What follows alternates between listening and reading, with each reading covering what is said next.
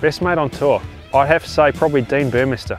You know, even though we clash in terms of rugby a little bit at them.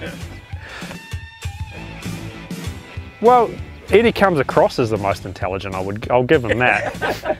But he's a good actor. Well, no, I don't know. I have to say we probably don't have too many intelligent conversations between all of us. Ian Poulter's, yeah, he's pretty hard to go past, really. A lot of people would say me because I struggle to tuck my shirt in properly. Haotong.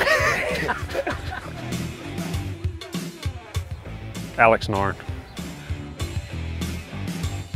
Future Ryder Cup captain. I'm going to go out on a limb here. I reckon Jordan Smith. Haotong. Sorry.